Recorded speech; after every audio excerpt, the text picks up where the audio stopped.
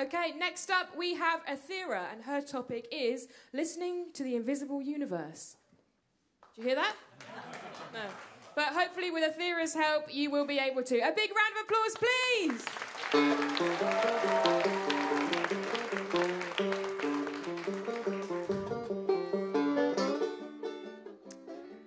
A billion years ago, in a galaxy far, far away, two black holes danced a cosmic tango. They drew closer and closer until they finally collided and merged to become one single black hole. That collision sent out waves across the universe called gravitational waves, which shook everything in its path. Here on Earth, we were also shaken by these waves, but only by about a fraction of an atom.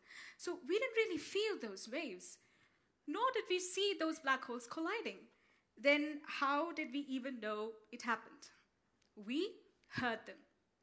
Think of all the sounds you hear every day, like the call of a bird or a dripping tap. A sound is just the vibration of air molecules as a specific pattern of waves. And when you hear that wave pattern, you know the sound that caused it. Likewise, gravitational waves are also vibrations, but not of air because there's no air out there, right? Imagine the universe as a single fabric where space and time are interconnected. Gravitational waves can stretch and squeeze this fabric, making space and time itself to vibrate. Incidentally, colliding black holes make space-time vibrate in the audible frequency, but we are not equipped to hear them. So a team of scientists decided to build the world's most sensitive ear to do that job for us. They called it LIGO.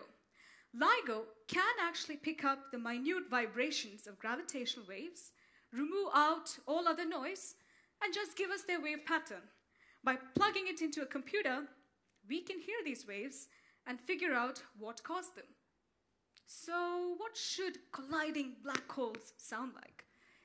In their last seconds, as the black holes come closer, they spin faster, making the frequency of their gravitational waves to keep rising until it reaches a sudden chirp when they merge.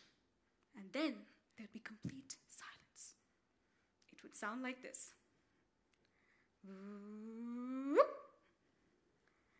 In 2015, LIGO picked up a signal that sounded just like that.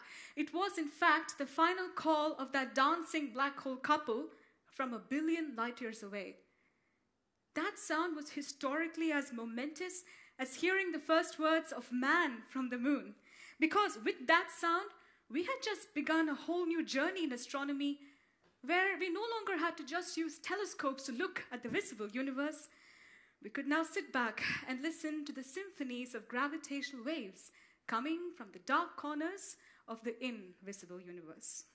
Thank you very much.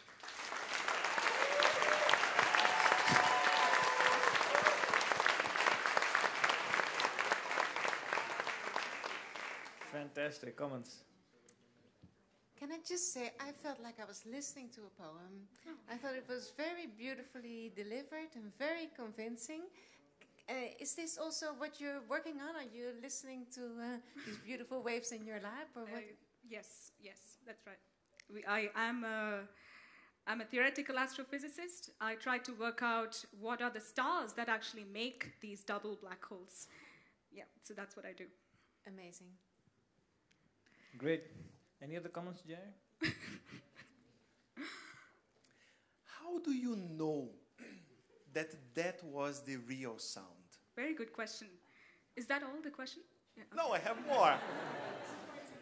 Because, well, you said we built the most sensitive ear in the history. How can you isolate that, and how do you know the time that the thing happens? Good question. You're really listening. Okay, so the biggest opponent, because we're listening to sounds, the biggest opponent of this instrument called LIGO is noise, right? So there are noises that happen everywhere, like earthquakes for one thing, and I know a big truck passing by. So scientists actually have wave patterns for all these noises. And they can actually remove these things when they have the wave pattern from the instrument. That's one. And 2, there's not just one instrument, there are 2 of them separated by a few thousand kilometers.